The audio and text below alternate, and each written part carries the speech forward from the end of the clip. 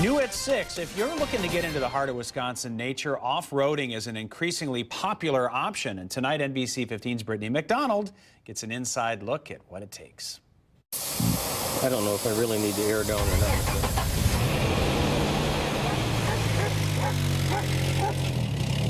not. Because I just plain like it. It's just plain fun.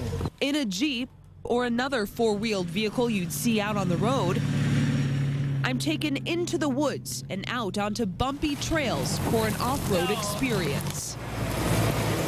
Ripping through narrow trees, gripping every corner, it takes skill and control. It's more technical than people realize. Off-roading on many Wisconsin trails like this one in Columbus is less about speed and more about maneuvering around obstacles. Well, if you're someplace where there's really some challenges.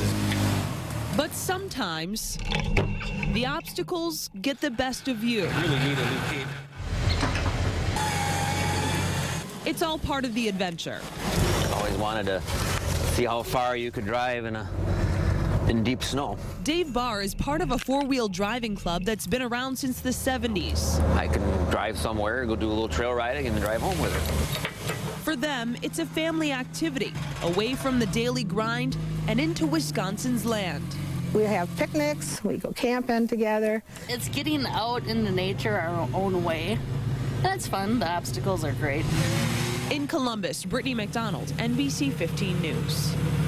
I thought the Beltline was an adventure. That looks pretty cool. Well, the off-roaders are all part of the Wisconsin Four-Wheel Drive Association. Now, they say the problem is accessibility to open trails. There's not a lot of it. They often have to use private land with permission, of course. They say they are working with the DNR to open more off-roading trails around the state.